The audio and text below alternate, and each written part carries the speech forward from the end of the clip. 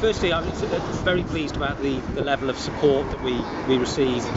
People obviously appreciated the difficulty of dealing with the incidents on the night. I think there's a huge interest, which I think is a good thing for society and for the communities around here. We need to understand what happened, what were the causes.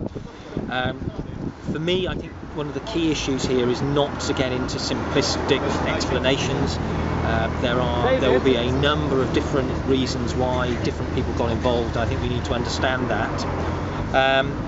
And I also think we need to be really careful that we don't jump to conclusions and make some silly changes on the basis of a small number of incidents. So, we had people talking about the Riot Act.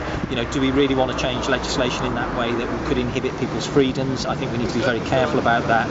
There's also been questions about police training and people, the equipment that they have to deal with public disorder.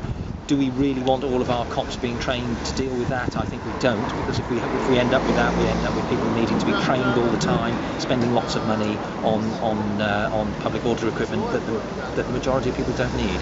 We had a small number of incidents. The tactics and the equipment and the training we had up to then have been effective for 30 years.